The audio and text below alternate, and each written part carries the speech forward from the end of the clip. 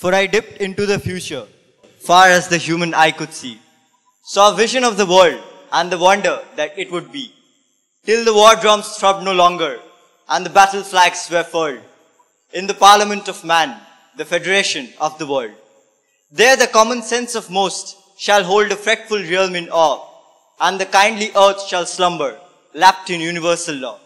Now these are some of the oft-quoted lines from the poem Locksley Hall, written in 1837 by Alfred Lord Tennyson. And these portrays a concept that's been there since centuries, the concept of global governance. That's also implicit in the Charter of United Nations, which begins with the words, "We the peoples of United Nations." The United Nations is an organization that's for the people of the international community, that works for us. And that's the very topic that I'm going to talk about today, whether the United Nations is a failed reality or a beacon of hope. Since the advent of time, there has been many major regime changes, socio-political changes, socio-economic changes, and even cultural changes. Alexander the Great extended Greek hegemony over much of the world. This was followed by Roman dominance. After several centuries, after the fall of the Pax Romana, which was caused by influx of barbarian hordes into the weakened empire, there was the British Empire, which at a point of time held about 23.84% of the world.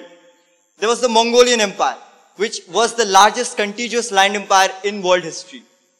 The Middle Ages, as we know from the intriguing material vestiges of that era, battlemented fortresses and castles and almost made war a way of life for the rulers of the Western world, who, acting through a allied feudal system, affected much of the socio-economic fabric of that time. The European Renaissance pierced through the obscurity of the Dark Ages and did much to illumine the human spirit, but it did nothing to dispel the ugly shadows of war. In the century prior to the creation of the UN, there were several international organizations and international treaty conferences formed, such as the Hague Conventions of 1899 and 1907, the International Committee of the Red Cross in 1863, or the first embryonic World Parliament, which was formed by Wilhelm Hendel Kremer and Frederick Passy. Following the horrendous loss of life in First World War, the Paris Peace Conference, through the Treaty of Versailles, established the League of Nations. When the League of Nations was established, one point of contention was Article 10 of the Covenant of League of Nations. Now, Article 10 mentioned it necessary that for all members had to provide military aid to the League when the League so authorizes it to be, for protecting the territorial integrity or the political independence of any member whose political independence is at jeopardy. However, according to the US Constitution, only the US Congress has the right to declare war, whether America is in war or not, or whether America sends foreign troops to a foreign land or not. So this article was directly in contradiction to the US Constitution. The United States Senate, the United States Congress proposed certain reservations to the Covenant, to the Article 10 of the Covenant. However, the League never agreed to that, which is why, though the League of Nations was something that was formulated out of President Woodrow Wilson's 14 points, since the US Senate never ratified the Covenant of League of Nations, the United States government never joined the League of Nations. But the provision got ratified, of course. Secondly, because the founders of the United Nations, for most part, they desired to save succeeding generations from the scourge of war. And they believed that it was necessary for actual suppression of acts of aggression, rather than opposition to or simply condemnation of such acts, as was mentioned in the Covenant of League of Nations.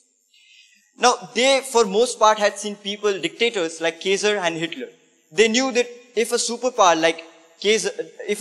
like United States would have intervened into these wars wouldn't have exacerbated, or these wars might not have taken in the first place. If Kaiser would have known that US would intervene, he might not have altered with Belgian neutrality. Or if Hitler would have known that US would intervene, for the same reason he wouldn't have entered Rhineland. So they strongly believed that it was necessary to mention in the UN Charter that there needs to be actual suppression of acts of aggression, and which led to the guiding principles of the UN Charter.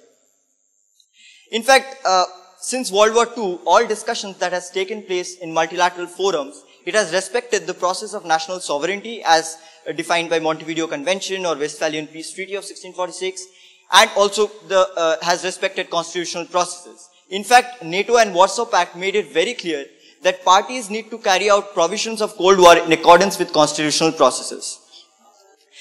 The role of United Nations over the past 73 years of its existence has been quite constructive and helpful.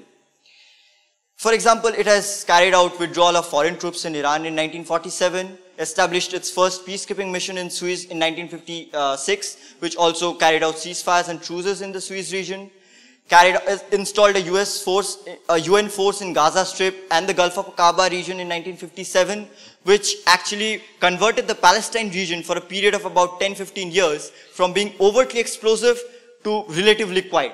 And it also arranged for ceasefires and truces in Indonesia in 1947-48, in Kashmir in 1948, and in Congo and Cyprus in 1964. There has also been efforts of the United Nations to release UN Korean War prisoners held in mainland China, or to authorize a UN resolution for sanctioning a US-led coalition to repeal the North Korean invasion on South Korea in 1950. In fact, this is a very prominent example that's still discussed within the hallowed halls of UN, because it was a time when the USSR was boycotting the meetings of the Security Council because it wanted the People's Republic of China to become a member of the Council, which at that point of time was Taiwanese government or the Republic of China. So this has become quite a prominent example of Security Council taking a very important decision without the presence of a permanent member. There have been other examples of successful UN action as well. In fact, there has been times when the United Nations has not acted, but still it proved to be useful for maintaining international peace and security.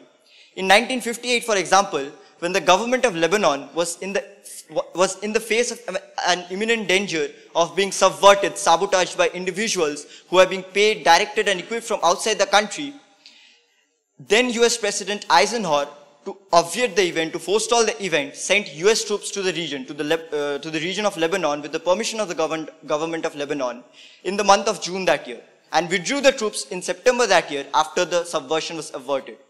Now this was done to censure the United States in the United Nations. However, just before the vote was about to take place in the General Assembly, the motion of the sponsor withdrew the motion because the country realized that it wouldn't be able to muster enough votes in the General Assembly. But if this motion would have passed, then we could have seen other attempts of such subversion being attempted by smaller states, which would have been very detrimental to international peace and security. So the United Nations played a very decisive role in this regard. There has been other examples of successful UN action as well, such as establishing a large military presence in Congo to restore order to the breakaway state of Katanga. In fact, Dag Hammarskjöld, the former Secretary General, lost his life when he was en route to Congo to solve the crisis there. And in fact, the Congo military operation of UN was one of the largest military operations of its early decades. There's also establishment of arms control, promotion of international law, and ushering former colonies into the world of sovereign states. The United States also played a decisive role in bringing an end to the Salvadorian Civil War, or to oversee the democratic elections in post-apartheid South Africa or post-Khmer Rouge Cambodia, or as it so usefully did during the Gulf crisis. Now, the United Nations over the past decades has played the role of a center of being quite diplomacy. It has become a training school for diplomats from all over the world. If there is a will to harmonize, it provides a center and a staff for the diplomats to resolve that crisis, as it so usefully did in the Gulf crisis in 1991. In fact, after being paralyzed for decades because of the Cold War tensions, the Security Council suddenly burst onto the scene in 1991 and started passing resolutions condemning the regime of Saddam Hussein. The United Nations has also played a very useful role in economic and social development arena, which is one of its secondary goals. Over the past 5 years, it has administered over $1.2 billion in development aid, another $2.4 billion in follow-up funds for the received countries, so a total of $4.2 billion in development aid for the countries to build up their capacity, to build up their socio-economic infrastructure. The Bretton Woods institutions that was also formed at the same time as the UN, which are specialized agencies of the UN system, such as the World Bank Group or the International Monetary Fund, even they have been helpful, and in fact over the past 10 years they have loaned over $20 billion to these countries, which is a new high for the Bretton Woods institutions. And this of course takes into account the basic necessities such as food, shelter, medicine, education, and other economic necessities. So such is the record of the UN in a capsule form, the mammoth record of the UN in a capsule form. Little of it would have happened if not for the United Nations. All the agencies of the UN, all the 26 specialized agencies, funds and programs, research institutes have made the world a better place to live in, a better place than it was yesterday after the aftermath of the World War II and World War I. Yet, there has been opinion polls which show that there has been a sharp decline for support of the United Nations, and unfortunately so, since 1998, and it says that there has been a sharp decline from 82% to 58%. People believe that the achievements of the UN do not counterbalance the many follies that it has or the failures of its peacekeeping missions on ground, such as the failure of its peacekeeping mission getting indulged in sexual violence in Bosnia and Herzegovina. In fact, Americans believe that the United Nations did nothing to end the Vietnam War, or that the words of the Charter of Suppression of Acts of Aggression is just a dead letter, or that voting in the UN does not correspond to the ability of carrying out the measures that's being voted upon, or that there is an alarming tendency to consider question not on the basis of merits, but on the basis of blocks, to vote as blocks. An initiative which might quite dangerously and quite effectively pulverize support in the UN for various regional groupings. And there have been other petty annoyances as well. And one of the most important concerns of the UN recently for many Secretary Generals over the past 20 years has been the member states, powerful member states, not paying its share of expenses to the UN. Other petty annoyances such as the lateness in starting of meetings, or the windiness of the oratory, or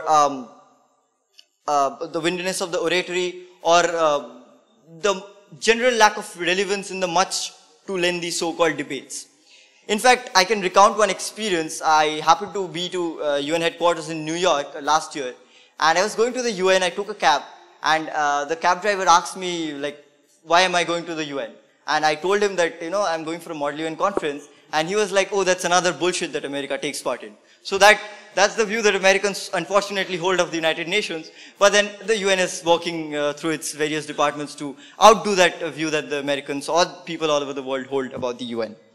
There have been other uncomplimentary things told about the United Nations as well, such as when the United Nations, and these are quite unexpected, such as when the United Nations bears pressure on a nation and the pressure is effective, the nation resents it. But when the United Nations doesn't do anything, it appears to be preposterous and farcical. So basically, as one distinguished American pointed out, and I was reading this in an article by an essayist, a famous essayist, that the United Nations is a do-it-yourself kit with all the pieces missing. But then that's the way the contemporary geopolitical relations work. But there has been talks about reforms of the United Nations since the late 1990s. There has been talks about reforming the highest stage of world diplomacy, which is the Security Council. There have been proposals by G4, by UFC of another category of membership, and there has also been proposals of reforming the working methods of Security Council. And then there has been talks about reforming the membership of Human Rights Council, or dealing with the way the General Assembly works or the Economic and Social Council works, doing away with the Trusteeship Council as per the reports of In Larger Freedom by Kofi Annan, former Secretary General, and also dealing with the revitalization of the Military Staff Committee, which is the only subsidiary body established by the UN Charter. But there has been lots of proposals by member states or by think tanks, NGOs, about how to reform the UN. But there has been no real negotiation. Basically, all hats and no cattle. But fortunately, in 2015, the United Nations adopted an intergovernmental process on text-based negotiations, which provides a way ahead and which is surely a beacon of hope. And in fact, in 2016, for the first time in the history of the organization, the election of the Secretary General was carried out by public debates where the candidates for secretaryship had to lay out what their plans are for reforming the UN or for working on other aspects of United Nations. In fact, it in a way did away with the papal sort of election that the Secretary General had, where all the election was done in closed doors, and it resembled the way the Pope is selected in Vatican, where we can only know how the Pope is selected by the brown fume or the white fume on the top of the Vatican. So there has been talks, but there has been no real negotiation. However, we believe that we can work on that. And the United Nations is not the end to itself. It's a means to an end. It's not the sole instrument for maintaining global peace. There are many regional organizations. In fact, in the recent years, the European Union has been coordinating actively with the United Nations. The EU, in fact, has an enhanced observer status in the General Assembly. Recently the United Nations launched a joint hybrid operation with the African Union in Darfur to solve the crisis in South Sudan.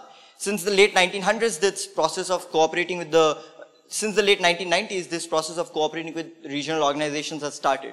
And it started with war in Afghanistan in 2001, when though the Security Council was the one to authorize a US-led invasion, but it was actually overseen and carried out by NATO.